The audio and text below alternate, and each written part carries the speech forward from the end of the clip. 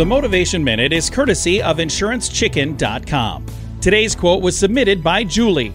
Henry Ford said, "Stopping advertising to save money is like stopping your watch to save time." I've always loved this quote, but I've also worked in media since I was 16 years old, so there is that. I had a conversation with a business that was concerned about the economy about a decade ago. They said they wanted to pull back on advertising.